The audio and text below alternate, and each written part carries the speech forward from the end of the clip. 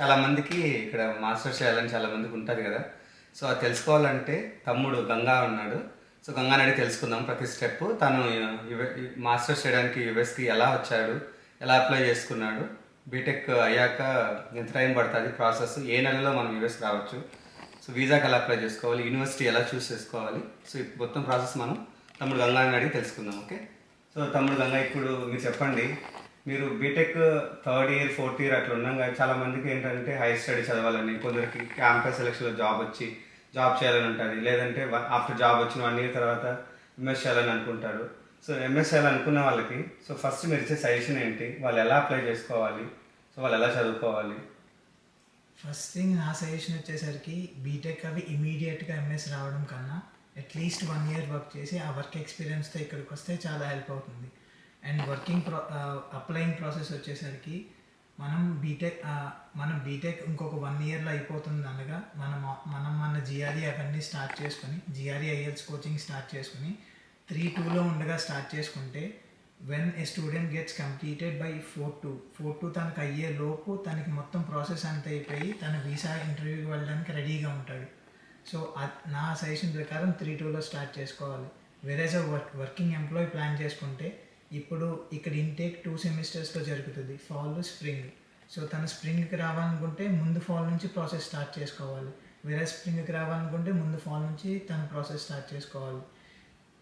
Either working employee are student, the basic requirement same. ఒక GRE exams ఉంటాయి, ఒకటి GRE exam, second IELTS అంటారు. GRE వచ్చేసరికి maths and English ఉంటుంది, maths గురించి ఎక్కువ జిఆర్ఈ చూస్తారు. అండ్ దెన్ ఐఎల్స్ వచ్చేసరికి ఇంగ్లీష్ కోసం చూస్తారు. ఐఎల్స్కి జిఆర్ఈకి ఆల్టర్నేట్ లేదు, బట్ ఐఎల్స్కి ఆల్టర్నేట్ టోఫెల్ అనే ఎగ్జామ్ కూడా ఉంటుంది, డ్యూలింగ్ అనే ఎగ్జామ్ కూడా ఉంటుంది. డ్యూలింగ్లో చాలా యూనివర్సిటీస్ యాక్సెప్ట్ చేయవు, ఐఎల్స్ మొత్తం అన్ని యూనివర్సిటీస్ యాక్సెప్ట్ చేస్తాయి, టోఫెల్ కొన్ని యూనివర్సిటీస్ మాత్రమే యాక్సెప్ట్ చేస్తాయి. స్కోర్స్ వచ్చేసరికి ఒక్కొక్క యూనివర్సిటీకి ఒక్కొక్క డిపెండెన్సీ ఉంటుంది. ఆ డిపెండెన్సీ అనేది వాళ్ళ యూనివర్సిటీ వెబ్సైట్కి వెళ్తే మనం చూసుకోవచ్చు. సో మనకు ఎంఎస్ చేయాలంటే చాలా కంట్రీస్ ఉన్నాయి కదా, యూకే, కెనడా, అమెరికా ఇట్లా. సో మెయిన్ కంట్రీస్లో మీరు అమెరికాని ఎందుకు చూస్ చేసుకున్నారు? సో మనం వెళ్ళే కంట్రీ అక్కడ ఫీల్డ్ ఏముందనేది చూసుకుని మనం వెళ్ళాలి. ఇప్పుడు ఎగ్జాంపుల్ మెకానికల్ మనం మాస్టర్స్ చేయాలనుకుంటే బెటర్ ఆపర్చునిటీస్ జర్మనీలో ఉంటాయి. సో జర్మనీకి మోస్ట్ ఆఫ్ ది పీపుల్ వెళ్తారు. వేరస్ ఐటీ ఇండస్ట్రీ బేసిక్గా హబ్ వచ్చేసరికి యూఎస్ఏ. సో ఐటీ సైడ్ రావాలి, నేను సాఫ్ట్వేర్ సైడ్ వర్క్ చేయాలి అనుకుంటే సాఫ్ట్వేర్ సైడ్ ఏ రోల్ అయినా అవ్వనివ్వండి, BA front end developer, back end developer, data analyst, డేటాకి సంబంధించిన ఏ జాబ్ అయినా, ఇవన్నీ కూడా అమెరికాలో number of opportunities and number of universities ఆ స్టడీ చేయించే ఎక్కువ యూనివర్సిటీస్ ఇక్కడ ఉన్నాయి అమెరికాలో. సో అందుకు అమెరికా చూస్ చేసుకోవాలి. ఓకే. సో మనము ఫస్ట్ డిసైడ్ అయిపోయాము, ఇప్పుడు సపోజ్ నేను యూఎస్ రావాలి అనేసి. సో నేను యూనివర్సిటీ ఎలా సెలెక్ట్ చేసుకోవాలంటే ఏ కాలేజ్కి వెళ్ళాలి, సో ఎలా అప్లై చేసుకోవాలి ప్రాసెస్ మొత్తం? సో మనం ఎగ్జామ్ రాసే ముందే కొన్ని యూనివర్సిటీస్ ఉంటాయి మనకి, అంటే మనం ముందే 2 waysగా ప్రిపేర్ అవ్వచ్చు. ఇది ఏదో ఫస్ట్ యూనివర్సిటీ టార్గెట్ చేసుకుని మన ఎగ్జామ్ రాయడం, లేదు మన ఎగ్జామ్ రాసిన తర్వాత వచ్చిన స్కోర్ని బట్టి మనం యూనివర్సిటీ వెతుక్కోవాలి. ఫస్ట్ కేస్ లైక్ మనం ఒకవేళ ఈ పర్టికులర్ యూనివర్సిటీకి నేను వెళ్ళాలి అనుకుంటే, సో ఆ యూనివర్సిటీకి ఆల్రెడీ మీరు గ్రాడ్యుయేషన్ అంటే మాస్టర్స్కి వెళ్ళాలనుకుంటే ప్రతి యూనివర్సిటీ సైట్లో గ్రాడ్యుయేషన్ అనే ఒక లింక్ ఉంటుంది. ఆ లింక్లోకి వెళ్తే మీరు గ్రాడ్యుయేషన్ లోపల మీరు ఏ డిపార్ట్మెంట్కి వెళ్ళాలనుకుంటున్నారో ఆ డిపార్ట్మెంట్కి స్పెసిఫికేషన్స్ ఉంటాయి. ఐఎల్ స్కోర్ ఎంత కావాలి, జిఆర్ఈ స్కోర్ ఎంత కావాలి అని చెప్పి అవి వస్తేనే ఫస్ట్ మన ప్రొఫైల్ అనేది కన్సిడర్ చేస్తారు. దాని బేసిస్ మీద మనం ప్రిపేర్ అయ్యి మన ఎగ్జామ్స్ ఇచ్చుకుంటాం. అట్లా కాదు, మనం already exams రాసేసాం university filter out చేసుకోకుండా, ఇప్పుడు వచ్చిన స్కోర్ మీద మనం ఆ వచ్చిన స్కోర్ తీసుకొని దాంతో యూనివర్సిటీస్ ఏమున్నాయి అనేది మనం ఫిల్టర్ అవుట్ చేసుకుంటాం. మన స్కోర్స్ ఏ యూనివర్సిటీకి మ్యాచ్ అవుతున్నాయి, ఏ డిపార్ట్మెంట్స్కి మ్యాచ్ అవుతున్నాయి చూసుకుని 1-2 మనం ఇంకా హయ్యర్ ది అబౌవ్ ఏం చేయొచ్చు. ఒకవేళ ఆ యూనివర్సిటీలో స్పేస్ ఉంటే మనకు ఆపర్చునిటీ అనేది ఇస్తారు, లేకపోతే మేము ఆ బ్రాంచ్ ఇవ్వలేము బట్ వేరే బ్రాంచ్ ఇస్తామని చెప్తారు వాళ్ళు. ఓకే. సో ఇంకొకటి ఏంటంటే మీరు అన్నారు కదా మీరు మెకానికల్ అనేసి, సో మెకానికల్ నుంచి మీకు ఐటీకి మూవ్ అవ్వాలని ఎందుకు అనిపించింది? సో ఇది ట్రాన్సిషన్ అనేది how difficult it is? Difficult అంటే మరీ డిఫికల్ట్ కాదు. లైక్ బేసిక్గా మనం మెకానికల్ నుంచి బయటకు వచ్చాక ఒక సాఫ్ట్వేర్ ఇండస్ట్రీలోకి హైర్ అయితే వాళ్ళే ట్రైనింగ్ ఇచ్చి మనం సాఫ్ట్వేర్లో పెడతారు. బట్ మనం ప్యూర్గా మనకు మనంగా మార్చుకోవాలి మన ప్రొఫైల్ అనుకుంటే ఇక్కడికి వస్తే ఏమవుతుందంటే మనం స్టార్ట్ నుంచి మన అండర్ గ్రాడ్తో సంబంధం ఉండదు, మళ్ళీ మన గ్రాడ్ నుంచి మనం జీరో నుంచి స్టార్ట్ అవుతాము. సో జీరో నుంచి మనం బేసిక్స్ నేర్చుకుని అక్కడ నుంచి మనం కష్టపడే దాని ప్రకారం మన స్కిల్ డెవలప్ అవుతుంది. సో మాస్టర్స్ 2 years అయ్యేలోపు మనం కంప్లీట్ ఒక మాస్టర్ సాఫ్ట్వేర్ ఇంజనీర్లా తయారవుతాం. ఇంక దాంతో మన స్కిల్తో మనం అప్లై చేసుకోవచ్చు అప్పుడు జాబ్స్కి. సో చూసారు కదా తమ్ముడు గంగా చెప్పినట్లు, నాన్ ఐటీ ఉన్నా కూడా సరే మనం ఐటీలోకి మూవ్ అవ్వడానికి ఇది మంచి అవకాశం అనమాట, మాస్టర్స్ ఎవరైనా చేయాలనుకున్న వాళ్ళు. So it's not a big deal. So you can easily like transition from non IT to IT.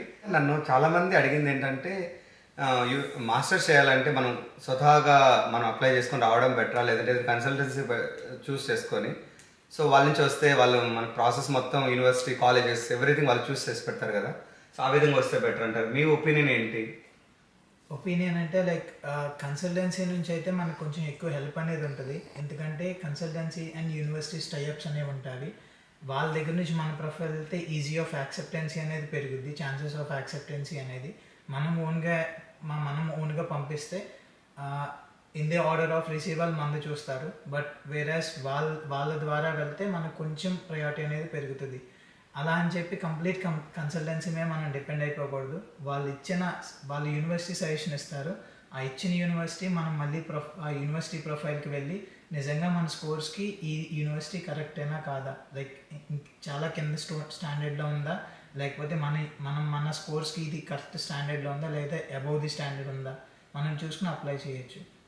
So తమ్ముడు గంగా మంచి వ్యాలిడ్ పాయింట్ చెప్పారు. కన్సల్టెన్సీ మనం ఎప్పుడు బ్లైండ్గా ఫాలో అవ్వకూడదు, ఎందుకంటే మనం రీసెంట్ టైమ్స్లో చూసాం చాలా కన్సల్టెన్సీస్ అనేటివి ఏంటంటే చీట్ చేయడము, సో ఆ విధంగా ఉంటుంది. కాబట్టి సో మీ ఓన్గా మీరు కూడా ఇంట్రెస్ట్గా కొంచెం ఇన్ఫర్మేషన్ ఎక్కువ రీసెర్చ్ చేసి సో దాని మీద వెళ్తే చాలా బాగుంటుంది నా ఒపీనియన్.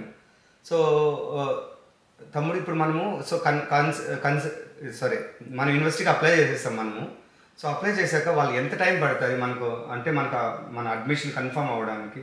సో ప్రాసెస్ ఏంటంటే ఫస్ట్ మనం యూనివర్సిటీకి అప్లై చేస్తాము, అంటే అప్లికేషన్ అనేది ఇనిషియేట్ చేస్తాము. ఇనిషియేట్ చేసిన తర్వాత వాళ్ళకి మన ప్రొఫైల్ నచ్చితే వాళ్ళు ఏం చెప్తారంటే జిఆర్ఈ స్కోర్ సబ్మిట్ చేయి, ఐఎల్స్ స్కోర్ సబ్మిట్ చేయి అని అడుగుతారు. ఐఎల్స్ దానికి సబ్మిట్ చేయడానికి పెద్ద ఏముండదు, జస్ట్ మనం మన డాక్యుమెంట్ అప్లోడ్ చేయడమే. వేరేస్ జిఆర్ఈ చేయమంటే మనం జిఆర్ఈ వెబ్సైట్కి వెళ్ళి అక్కడ నుంచి మళ్ళీ వాళ్ళకి మన జిఆర్ఈ డైరెక్ట్ రిపోర్టింగ్ చేయాలి యూనివర్సిటీ. అంటే మనం జిఆర్ఈకి అప్లికేషన్ పెడితే జిఆర్ఈ వాడికి స్కోర్ పంపిస్తాడు, ఆ యూనివర్సిటీకి మన స్కోరు. సో ఇదంతా టైం ప్రాసెస్ పడుతుంది. అండ్ లైక్ మనం ఒకసారి స్కోర్స్ అన్ని ఇచ్చాక వాళ్ళు మనకి లైక్ మన సైడ్ మన పేరెంట్స్ మన సైడ్ నుంచి ఒక affidavit ఇమ్మంటారు, stating that we have money and నీకు I-20 రిలీజ్ చేయాలంటే నీ దగ్గర మనీ ఉన్నాయన్నట్టు మనకి స్టేట్మెంట్ ఇమ్మంటారు. మనం అది ఇస్తాము. అది ఇచ్చిన తర్వాత మళ్ళీ యూనివర్సిటీ వాళ్ళు ఆ ఎఫిడవిట్ చెక్ చేసుకొని బ్యాక్గ్రౌండ్ చెక్ చేసుకొని అంతా ఓకే అనుకుంటే అప్పుడు మనకి ఫస్ట్ యు ఆర్ అడ్మిటెడ్ అని చెప్పి ఒక మెయిల్ పంపిస్తారు. అది వచ్చిన తర్వాత ఒక 1 week కానీ, అంటే అది వచ్చిన తర్వాత మనం కన్ఫర్మేషన్ ఇవ్వాలి, ఐఎమ్ ఇంట్రెస్టెడ్, నాకు I-20 రిలీజ్ చేయండి అని చెప్పి. ఆ I-20 మనం రిలీజ్ చేయమన్న 7 to 14 days మధ్యలో మనకు I-20 అనేది జనరేట్ అయ్యి మన ఈమెయిల్కి వస్తుంది. అండ్ ఈ టోటల్ మొత్తం process almost like from starting of application to I-20 వచ్చేదాకా ఈ మధ్యలో 2.5 months ఈజీగా పడుతుంది. ఓకే. సో మీరు అన్నారు కదా ఇప్పుడు యూనివర్సిటీస్కి జిఆర్ఈ, టోఫెల్, ఇట్లా IELTS ఇవన్నీ ఉన్నాయి కదా, సో వీటికి మనం ఓన్గా వెళ్ళి చదువుకుంటే బెటరా, లేదంటే ఏదైనా ఇన్స్టిట్యూషన్స్లో జాయిన్ అయ్యి బెటర్ స్కోర్ వస్తే ఏమైనా బెటర్ కాలేజెస్ వస్తాయి, అలాంటివి ఏమన్నా అడ్వాంటేజెస్ ఉంటాయి? సో అడ్వాంటేజ్ అంటే ఏముండదు, లైక్ జిఆర్ఈ వచ్చేసరికి మ్యాథ్స్ ఇంగ్లీష్ ఉంటుంది ఎగ్జామ్లోని. మ్యాథ్స్ మొత్తం బేసిక్ మ్యాథ్స్, అది పెద్ద కష్టమేమి ఉండదు, మనం కూర్చొని చదివేసుకోవచ్చు. ఇంగ్లీష్ వచ్చేసరికి మనం day on day practice, like మనం ఎంత ప్రాక్టీస్ చేస్తే అంత స్కోర్ వస్తుంది. GRE English and IELTS English రెండు కామన్. ఇక్కడ మ్యాక్సిమం మనం reading and only comprehension and writing చేస్తాము జిఆర్ఈలో.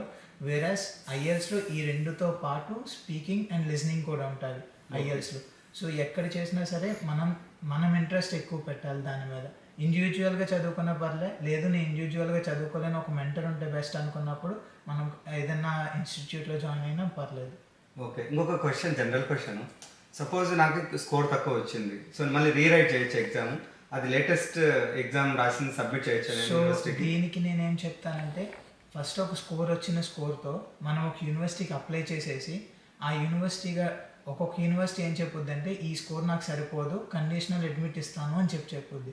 ఈ కండిషనల్ అడ్మిట్ అంటే ఏంటంటే మనం మళ్ళీ ఎగ్జామ్ రాసి అంటే లైక్ మేము మళ్ళీ మమ్మల్ని రిప్రజెంట్ చేసుకుంటాం, ఇంకొకసారి ఎగ్జామ్ రాసి అనే పర్మిట్ అనమాట. మనం మళ్ళీ ఎగ్జామ్ రాసి మళ్ళీ స్కోర్స్ వాళ్ళకి పంపిస్తే ఈ కండిషనల్ అడ్మిట్ని ఒరిజినల్ అడ్మిట్ కింద కన్వర్ట్ చేస్తారు వాళ్ళు. ఓకే, సో ఆప్షన్ అయితే ఉంది. సో అది వెల్ అండ్ గుడ్ అనమాట. సో మనకి నెక్స్ట్ స్టెప్, సో మనకు వన్స్ I-20 అప్రూవ్ అయిపోయింది. సో మన నెక్స్ట్ స్టెప్ ఏంటంటే లోన్కి, అంటే మనకు ఎడ్యుకేషన్ లోన్ కావాలి మనం మాస్టర్ చేయాలంటే. సో చాలా మంది అడిగేది ఏంటంటే అసలు లోన్కి ఎలా అప్లై చేయాలి? సో లోన్లో 2 టైప్స్ ఉంటుంది. ఒకటి కొలాటరల్, ఇంకొకటి నాన్ కొలాటరల్. కొలాటరల్ అంటే మన ఆస్తి మీద బ్యాంక్ వెళ్ళి మన ఆస్తి పెట్టి మనం లోన్ తెచ్చుకోవడం. ఇంకొకటి మన డాక్యుమెంట్స్ పెట్టి లోన్. మన డాక్యుమెంట్స్ అంటే మన వర్కింగ్ ప్రొఫెషనల్ అయితే మన శాలరీ స్లిప్స్ పెడితే మనకి కొన్ని బ్యాంక్స్ ఉన్నాయి, ప్రొడిజీ అని, క్రెడిట్ వన్ అని, ఇట్లాంటి బ్యాంక్స్ మనకు ఓన్గా ఎడ్యుకేషన్ చేసుకోవడానికి లోన్స్ ఇస్తాయి. లైక్ రెండు ఏదైనా ఓకే, డిపెండ్ ఆన్ మన ఫైనాన్స్ని బట్టి. మనకి ఎడ్యుకేషన్, మనకి బ్యాక్ సైడ్ ఫైనాన్స్ ఉంది అంటే నాకు ఆస్తులు ఉన్నాయి అనుకున్న వాళ్ళు మనం బ్యాంక్లో పెట్టుకుంటే మనకి తక్కువ రేట్ ఆఫ్ ఇంట్రెస్ట్తో మనకి లోన్ అనేది వస్తుంది. వెరాస్ మన పే స్లిప్స్ అండ్ ఈ అదర్ డాక్యుమెంట్స్ పెట్టి మనం ప్రాజెక్ట్ ఇట్లాంటి వాటిల్లో లోన్ తెచ్చుకుంటే బేసిక్గా నాన్ కొలాటరల్ లోన్ తెచ్చుకుంటే మనకి రేట్ ఆఫ్ ఇంట్రెస్ట్ అనేది ఎక్కువ ఉంటుంది అండ్ ఫ్యూచర్లో కట్టాల్సింది కూడా ఎక్కువ ఉంటుంది మనకి. ఇంకొక పాయింట్ ఏంటంటే దీంట్లో కొలాటరల్ లోన్ ఉన్నప్పుడు వీసా గమ్మున యాక్సెప్టెన్సీ జరిగే ఛాన్సెస్ ఎక్కువ ఉంటాయి, ఎందుకంటే వీసా ఆఫీసర్ వీళ్ళ బ్యాక్గ్రౌండ్ స్ట్రెంత్ ఉంది అనే పాయింట్లో ఆలోచిస్తారు. ఓకే, మనం తమ్ముడు గంగాని అడిగి తెలుసుకుందాము. మనం బ్యాంక్కి లోన్ అప్లై చేశాక సో వాళ్ళ ప్రాసెస్ అనేది ఎలా అప్లై చేస్తారు, సో ఏ రిక్వైర్మెంట్ బేస్ చేసేసి వాళ్ళు లోన్ అప్రూవ్ చేస్తారు అనేది.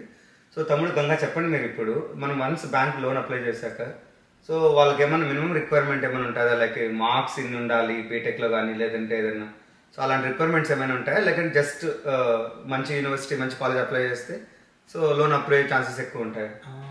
కొలాటరల్ లోన్కి చాలా డిపెండెన్సీస్ ఉంటాయి, అంటే చాలా ఫ్యాక్టర్స్ ఉంటాయి loan approval and రిజెక్షన్స్కి. Main first factor వచ్చేసరికి యూనివర్సిటీ స్టాండర్డ్స్ ఏంటి, అంటే మనం యూనివర్సిటీ ఏ ర్యాంకింగ్లో ఉంది, యూనివర్సిటీ ఎంత మంచి యూనివర్సిటీ అనేది ఖచ్చితంగా ఆ మేనేజర్ చూస్తారు మనకి. అండ్ సెకండ్లీ ఒకవేళ కొలాటరల్ లోన్ అయితే మన ప్రాపర్టీ వాల్యూ ఎంత చేస్తుంది అనేది చూస్తారు, దాన్ని బట్టి మనకి లోన్ ఇస్తారు. అండ్ థర్డ్లీ మన గ్రేడ్స్ ఏంటి, మనం ఇప్పుడు దాకా అచీవ్ చేసింది ఏంటి, లైక్ మనకి బీటెక్ సరిగ్గా ఉందా, పర్సంటేజెస్ బ్యాక్ డ్రాప్స్ ఉన్నావా, అండ్ జాబ్ చేస్తే ఎంతవరకు సంపాదించాము, ఏమన్నా ఈ మధ్యలో లోన్స్ తీసుకుని ఏమన్నా మనం తీర్చకుండా ఇంకా మన మీద బడ్డీని ఉన్నావా అవి కూడా అబ్జర్వ్ చేస్తారు. ఓకే. అండ్ నాన్ కొలాటరల్ లోన్స్కి వచ్చేసరికి ప్రొసీడీ ఇవన్నీ ఏంటంటే బేసిక్గా వాళ్ళు మన దగ్గర అంటే లైక్ ఎట్లా అంటే మన ప్రొఫైల్ చూస్తారు అంతే, మన బ్యాక్గ్రౌండ్తో వాళ్ళకి సంబంధం లేదు. బట్ మన ప్రొఫైల్ ఏంటి, వర్కింగ్ అయితే ఎంత సంపాదించాడు ఇప్పుడు వరకు, అండ్ తిన మీద ఏమన్నా ఆల్రెడీ లోన్స్ ఉన్నాయా, ఒకవేళ వర్కింగ్ కాదు ఫ్రెషర్ స్టూడెంట్ అయితే తినకి ఎవరు సపోర్ట్ చేస్తున్నారు, ఒకవేళ తిన తీర్చలేని స్టాండర్డ్స్లో. ఎందుకంటే ఒక student project loan non collateral loan పెట్టుకోవాలంటే తనకి ఎవరో ఒక పేరెంట్ అనే ఆయన, ఎవరో ఒకరు ఆల్రెడీ సంపాదిస్తున్న ఆయన అఫిడవిట్ అనేది ఇవ్వాలి. తను చేయకపోతే తనకి నేను బాధ్యుని అని చెప్పి. సో వాళ్ళు ఎవరున్నారు, వాళ్ళ స్టేటస్ ఏంటి అనేది చూస్తారు లోన్ అప్రూవల్కి. ఓకే. సో ఇంకొక ఇంట్రెస్టింగ్ క్వశ్చన్ ఏంటంటే, సపోజ్ మనం లోన్ అప్లై చేసాము, సో నాకు కొన్ని యూనివర్సిటీస్కి ఏంటంటే 20 lakhs అని, 30 lakhs అని, 40 lakhs అని, 50 lakhs అని నేను వింటున్నా. సో మనకు యాన్ అండ్ యావరేజ్గా ఎంఎస్ చేయడానికి ఎంత డబ్బు ఖర్చు అవుతుంది? సో సపోజ్ 30 lakhs అవసరం అవుతుంది అనుకో, మనకు ఆ 30 lakhs బ్యాంక్ కంప్లీట్గా అప్రూవ్ చేస్తారా, లేదంటే partial of amount like 20 lakhs approve చేసి 10 lakhs మనం ఏమైనా పే చేయాలా? ఎలా ఉంటుంది ఈ కంప్లీట్ ప్రాసెస్ అనేది? సో లోన్ అమౌంట్ శాంక్షన్ అయ్యే అమౌంట్ అనేది depend on bank to bank ఉంటుంది. బేసిక్గా బ్యాంక్ టు బ్యాంక్ డిపెండెన్సీ ఉంటుందని చెప్పాను కదా. సో మనకి యూనివర్సిటీని బట్టి మనకి కాలేజ్ ఫీ అని డిపెండ్ అవుతుంది. ఆ కాలేజ్ ఫీ యావరేజ్గా అంటే యుఎస్ యావరేజ్గా చూసుకుంటే $35,000 అనేది యావరేజ్ ఒక మాస్టర్స్ ఫీ ఇక్కడ. సో ఆ $35,000కి వాళ్ళు మనం పెట్టే ప్రాపర్టీ కొలాటరల్ అయితే మనం పెట్టే ప్రాపర్టీ ఎంత వాల్యుయేషన్ అవుతుందో అంత వాల్యుయేషన్లో ఆ బ్యాంక్ ఇంత పర్సెంట్ ఇవ్వచ్చు స్టూడెంట్ కానీ ఒక రూల్ ఉంటుంది. ఓకే. ఆ రూల్ ప్రకారం ఇంత అమౌంట్ ఇస్తాం మీకు, మొత్తం ఇవ్వలేమని చెప్తారు. ఓకే. అండ్ చాలా బ్యాంక్స్ అవి మన చేతికి ఇవ్వరు అమౌంట్, డైరెక్ట్ వాళ్ళ దగ్గర నుంచి డైరెక్ట్ పే టు యూనివర్సిటీ చేస్తారు. మనం ఎప్పుడైతే యూనివర్సిటీ వాళ్ళు మనకు వాళ్ళ బ్యాంక్ డీటెయిల్స్ ఇస్తారు, ఆ బ్యాంక్ డీటెయిల్స్ మనం బ్యాంక్ సెండ్ చేస్తే మనకు అప్రూవ్ అయిన అమౌంట్లోంచి సెమిస్టర్కి ఆ మనీ అనేది పే చేస్తారు. మన లివింగ్కి చాలా బ్యాంక్స్ ఇవ్వవు, బట్ కొన్ని బ్యాంక్స్ మన లివింగ్ కూడా కవర్ చేస్తాయి. ఈ నాన్ కొలాటరల్ లోన్స్ అయితే మనకి నచ్చినప్పుడు మనకు నచ్చినప్పుడు ఇన్ ద సెన్స్ మాకు ఇంత బిల్ అవుతుందని మనం బిల్లు పెట్టి మనం తీసుకోవచ్చు. ఓకే. సో ఇంకొకటి ఏంటంటే మనకు లోన్ అప్లై చేస్తాం, మనకు మాస్టర్స్ ఆల్మోస్ట్ అవ్వడానికి 2 years అవుతుంది కదా. సో మనకు లోన్ రీపేమెంట్ అనేది ఎప్పుడు స్టార్ట్ అవుతుంది? అంటే 2 years అయిపోయి ఇమీడియట్గా అవుతుందా, లేదంటే 6 months 1 year అలా టైం తీసుకొని స్టార్ట్ అవుతుంది? ఏ లోన్ అయినా సరే, I mean either collateral non collateral, A loan అయినా సరే మన మాస్టర్స్ అంటే 2 years మనం 2 years వరకు మాస్టర్స్ చేయొచ్చు. 1 yearలో మాస్టర్ కంప్లీట్ చేయొచ్చు, 1.5 చేయొచ్చు, 2 years చేయొచ్చు.